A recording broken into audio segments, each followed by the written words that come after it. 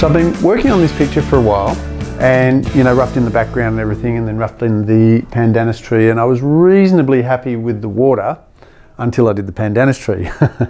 And the water looked great, but as soon as I put the pandanus tree in there, it changed all the colour values of the water. So now the water looks kind of lurid and garish. So I've got to come back now and repaint parts of the water. Now, that seems like a big deal, but when you practice brush technique, and this is why people bang on about spending time on the brushes and manipulating the paint, and even if it's just on a blank canvas and playing with your paint, when you understand what the paint will do and what your brush will do, being able to go back and work into something that once would be complicated becomes a lot easier. So I'm going to go through now and just take out some of that kind of luminous purple, and I'll paint back into bits and pieces. But it just illustrates that brush technique is important, but that making a painting is always this, or a compelling painting anyways, there's always this kind of push and pull and putting values and colours next to one another and then recalibrating other colours and things like that. So you have to be willing to get in and dig around in the bones of a painting even though it's almost finished. So this colour's a little garish, and I just want to take some of that purple out of it. So I've mixed some French ultramarine blue, and I'm just strategically on the sort of the crest of the waves, or on the crest of some of these bits of chop, putting a little highlight like that to suggest that the light that's close to the horizon is being reflected on the surface of the water, and that theoretically should kill some of that dioxazine purple that I put in there before, because originally I used dioxazine purple and phthalo blue, which is a lovely colour, but too much can be a bad thing. So I'm just using a very dry brush here and just picking up the tops of those bits of chop, and hopefully that will give it another dimension and hide that garishness.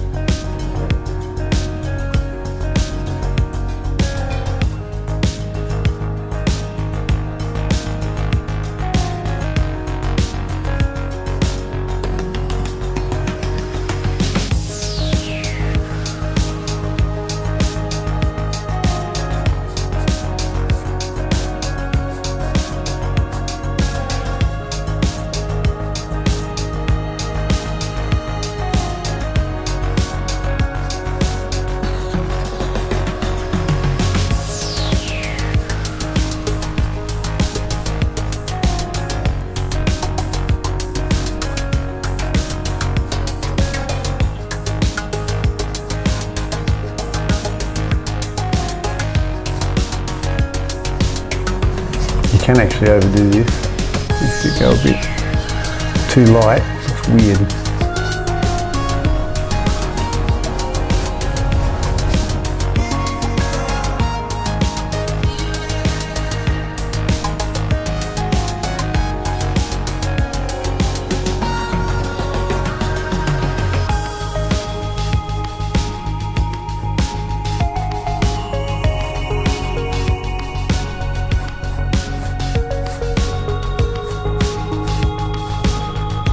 I'm not going to put too much of this highlight colour on there, because even though I want to diminish that kind of garish luminous colour, I'm going to leave a bit of it there.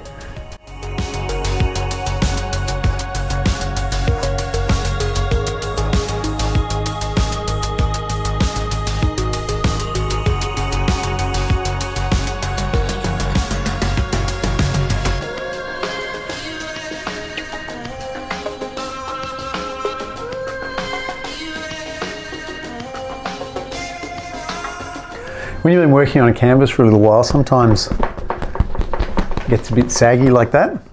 So I've got a little strategy that fixes that, but you need to have a good quality stretcher bar to be able to do this. I've got my helper here. So when your canvas gets a bit saggy, I just do this. And I spread the water around, get the surface nice and wet. Got two helpers here. Anyone who has one of my paintings will also get dog hair.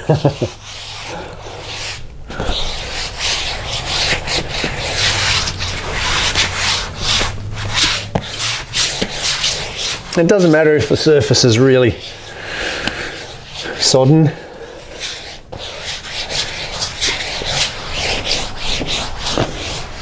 All right, and as that dries, that should tighten up again. Tightening up already.